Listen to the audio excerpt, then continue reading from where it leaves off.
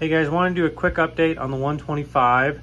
I have my OB Fryeri that I've been growing out forever now. I've been selling males, but right now, for the first time, one of these young females has gotten mature enough to be able to lay eggs and breed. And now some of these, the lithobates is trying to get in their way, but they are breeding.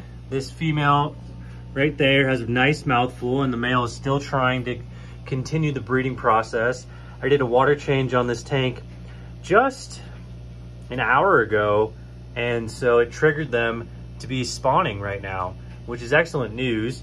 I've sold at least 8 males from this tank, so just been sitting and biding and waiting my time to see when I would get some more females, because I lost all of my females except one, which was frustrating. So I was stuck with a lot of males, but I knew I had a whole bunch of young OB Fryeri in here. And when you just look at these, there's a couple more. I think that's a young male, that's a young male. I actually think a lot of these are males, which I was a little disappointed in. But after looking at this, but now I finally have gotten a female who is holding. And she's actually got pretty nice marbling on her and dark blotches, which is what I want to try to breed preferentially for.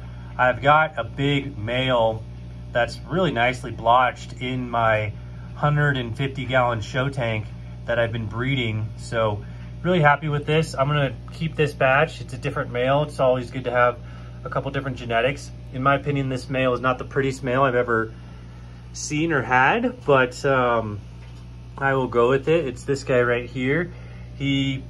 I did just recently sell 5 males from this tank, and the most dominant male had a lot more of a blue sheen to him, and so I think he's still just establishing his dominance, and just happened to get this female cornered over here, and he's doing a very good job, it looks like, with the breeding. I mean, she's got a nice mouthful.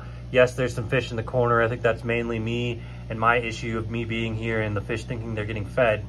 But besides that, it looks like before I started filming, he was doing quite a good job of keeping this corner kind of just to himself.